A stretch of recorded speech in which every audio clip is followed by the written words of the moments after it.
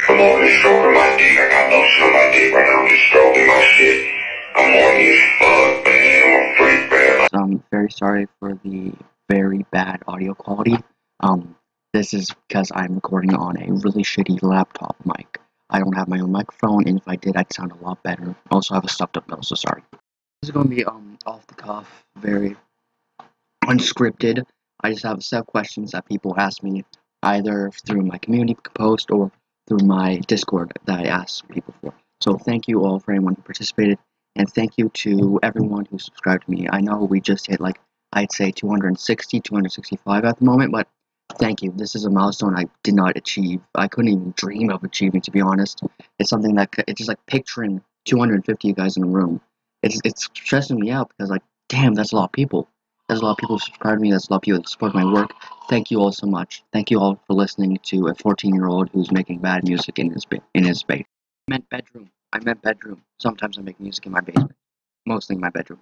Sorry for any clashing noise, some background noise. I'm currently in my mom's house, which has pretty thin walls, so sorry for the noise. Anyways, going through my 2 questions I got on my community post. The first one comes from George Tanner, who says, when did I get the idea to make music? So basically, I've always been a musical person since the day I was born. As my dad told me that I used to bang on pots pans, I used to have a sense of rhythm and tempo and stuff like that. So even as a baby, I was very musical and very, intelligent with that sort of stuff. When I was 7, I used to make really bad music on GarageBand, but it was still a step in the right direction. Like, I don't think any 7-year-old was making kind of music in GarageBand, but, well, I mean, they were, but I was trying to take it semi-seriously. And then in 2020, when I was around 12, I'd say, I got my computer, and I had FL Studio, and that's how I've made all my music on FL Studio with a pretty bad version of the free trial. Second one comes from Alka Daorman. I hope that I pronounced right, but he said, or they said, who exactly is Ferris Jones? Ferris Jones is a character I created back in, I'd say, 2020, with my friend Alice, who you'll see pop up in later on in the video. Basically, he's this hitman who kills people for money, like hitmen do, and then later on, his boss kills his mother, and then he goes insane, and then kills the boss back in revenge. Basically, he's my vent pussy. Our first Discord question comes from Caden Hexgon, who said, what is my favorite movie? If you didn't know, my favorite movie is End of Evangelion by Hideki Anno. It is one of the greatest things I've ever seen in my lifetime. It's a very odd movie. It is a movie I don't think a lot of people get. Hell, I don't even get it most of the time, but, like, you watch it and you're just amazed because it has some of the greatest animation I've ever seen. It's a mindfuck at most, and it's one of the best mindfucks I've ever seen. One is 2 questions sent by the same person. The first one, coming from Emma, is what is my favorite YouTubers and musicians? My favorite YouTubers at the moment are like people like Tom Scott, a lot of Wendigoon, a lot of people who make these informative but fun content about like deep dives into stuff I think are interesting. My favorite is Wendigoon, though. I love his content. It's so cool. Second question from Emma is what content do I consume on a daily basis? Usually I consume a lot of long-form essays because I like to have them in the background while I say, like, play games or talk to my friends. Just a lot of stuff I can have in the background while I chill out.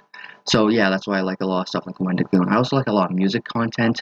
I like a bunch of Captain Pickant or Simon Servita, some music review channels like Wonky Ang or Brad Taste Music. People like that are just super fun to watch. I love their content a lot. But I also like some video game content. I've grown off of them, but I still do like Markiplier, a fair bit, a lot of stuff like 8-Bit Ryan and stuff like that, but I have a pretty varied taste in content, I guess. Another double question coming from Bibi. Her first question is, how do I use my creativity in my music? Usually I'd use this doing samples, like, I'll grab a sample of something, and I'll try to manipulate it in a way samples usually aren't manipulated. Usually I'll try to stretch it out, I'll try to add a bunch of effects, trying to make the sample sound as less like a sample as possible, more of like its own thing, not like, it's kind of like you're not supposed to recognize this as a sample, you're supposed to see it as its own thing. Second question coming from Bibi is it difficult to come by new ideas, or do they come by naturally? Usually they come by naturally. It is sometimes difficult to get some new ideas, but usually I kind of overcome that pretty easily. But sometimes when I'm looking for ideas, I'll look at an image or something like that, and I'll try to get a concept out of that image. Like I'd see like a very cold and desolate image, and that's how I came up with Hell is Frozen Over. Or I'll see like, or I get like a concept in my head, like, oh, what about this general theme of this, or this general theme of that. But like, I'll try to put my own spin on it to make it feel, well, more me, more of my own. So I'll try to put my own spin on it, and I'll try to, just make it more personal. That's how I usually get my own ideas. My friend Mikey said, what is my favorite video game? If you do not know already, my favorite video game is Kikiyama's Yume Nikki. It is one of my favorite video games ever made. Well, it is my favorite, but it's one of those ones that have like a profound impact on me. I still remember the day I played it, and it was such a weird experience because it's about this girl who traverses her dreams, and then goes and finds these effects, and how you win is getting all the effects. That's how you get the ending. But it's not about winning, it's about just exploring these places, and it's so odd. Like, it actually feels like a dream, how everything is so nonsensical, everything just feels so random. It feels like a dream because it feels like you're taking something and you're trying to process it, but you can't process it. It just becomes a random garbled mess of things. It is such a good video game. It's free on Steam, so please, please, for the love of God, play it. This one comes from the Gray Man, who says, "Do I like school? I really don't like school. It's kind of where I live. I live in a very small community in the province of Newfoundland in Canada, but I just, I guess it's because we're so small. Because our teachers are very long.